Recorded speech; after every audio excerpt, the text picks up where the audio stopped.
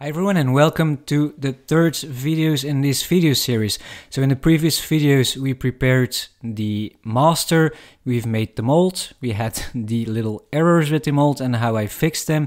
And in this video I'll talk to you a bit more about the making of the top shell of the RTM mold. So in the next video we'll do a bit more about the RTM technique on its own, but now it's all about the preparations of making the top half. So a big advantage of having RTM molds is that you don't need a vacuum bag anymore, so you can just lay your fibers down and put the top shell on top of it and infuse the part. But to get to this step, we first have to make like a first part. And in this, like in the first video, I've measured a lot.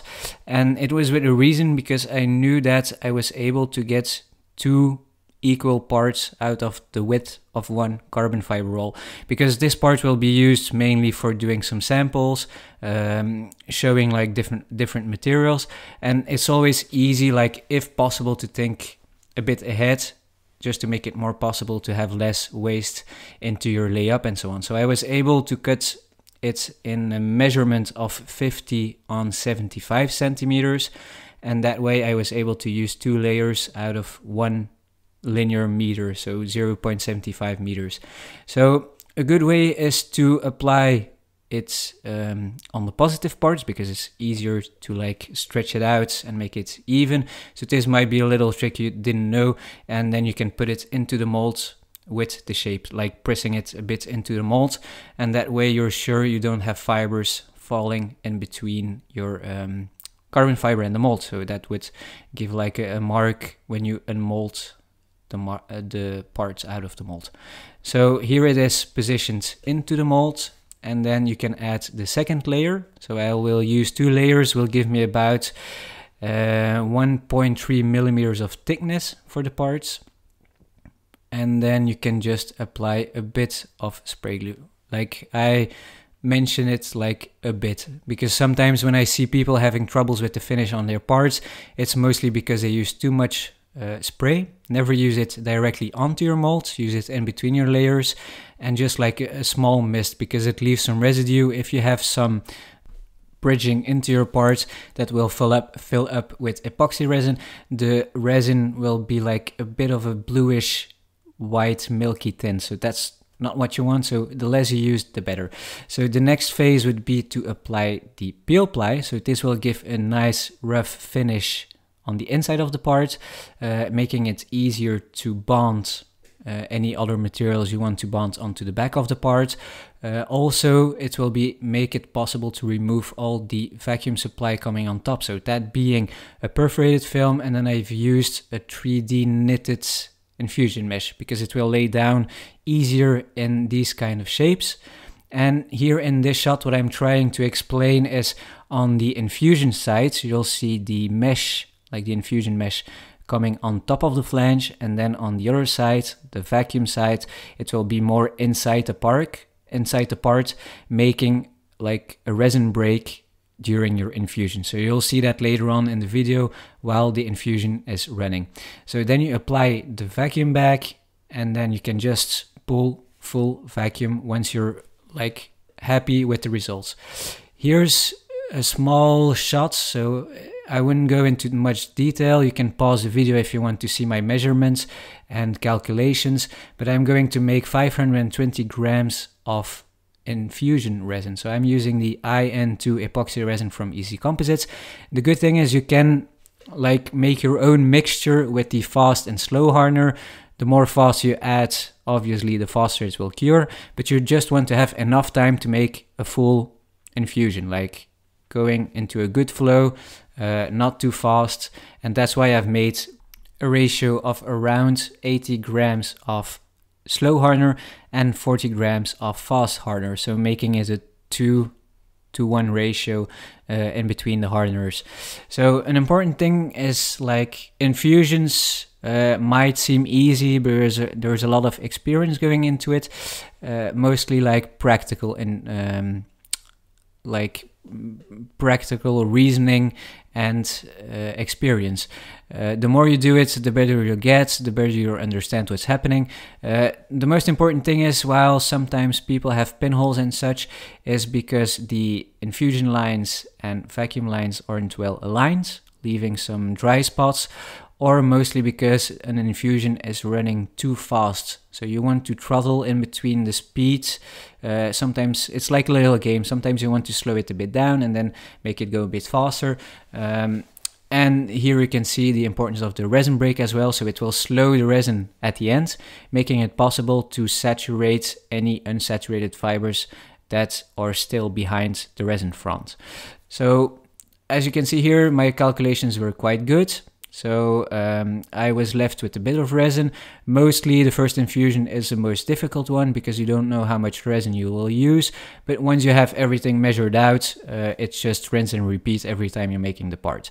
So here I'm removing the Peel Ply, the perforated release film in between the Peel Ply and the infusion mesh was easier to remove thanks to that perforated film in between, and here you have the result. So this is the first part. So this is a good part, nice gloss, mold worked, we had no leaks in the mold, and we'll be using this as like creating the thickness in between the mold and the top mold, so the mold we'll be making today.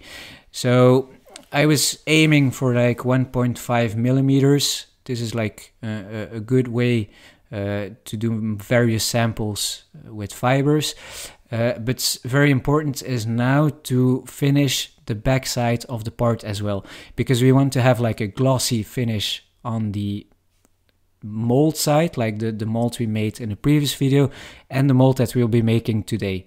So here it's all about adding the pattern primer again. I've used the pattern primer in the first video to make the plug, like the original parts, and now I'm using it again on the inside. So now I'm just trimming the sides. I'm leaving a little bit of fabric, like cured flange here, because this will be in the layup of the part later on as well in this mold.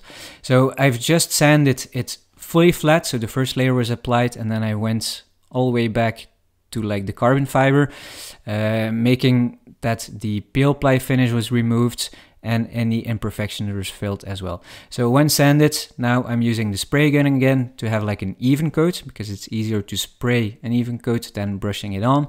And then as you can see, it's very easy to sand down. So I'm using wet and dry sanding just to have like a good result. This isn't like the most important thing because it's the back of the part, but it's always better to have like a regular okay finish. So I've went till 400 grit, I think, and then polished it up, and then we have a good back of the part. So now once again applying release agents on the part as well, because I don't want the part to get stuck if some polyester resin will seep under during the making of this top mold. And then I'm using wax strips. So another way to make like your first part would be to apply some wax strips into the molds with a thickness of like here 1 millimeter, but it's quite difficult on complex shapes to add wax. And also like it's a problem I still have is that the wax is always sticking to the polyester resin even after using some release agent. So you'll see that later on in the video. If some of you have some solutions for that, let me know in the comments. So I'm taping off everything that I don't want to have gel coat on, because we'll be using a gel coat as well on the inside, but just on like the car part. So the area of the car, there will be some gel coats just to have a nice pinhole free finish on the inside. So I'm using some gel coat, polyester gel coat.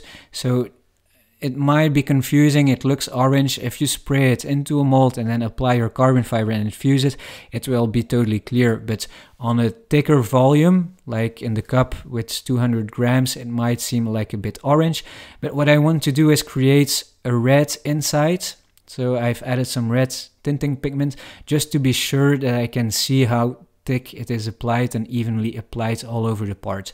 So here you can see it, still some orange peels. Not too bad because the surface on the inside will be totally flat. It's just the back that has an orange peel, but it will get filled with polyester resin, as you can see here. So I'm using general laminating resin, polyester resin here. I didn't use the tooling system because I still want to see through the part. So this is a translucent, it's like a bit greenish polyester resin, but it will allow me to see the infusion running under the RTM mold. So this is still transparent. So general rule is this is a quite cheap resin, but it might have some shrink, it might overheat. So you only apply a few coats of resin at a time.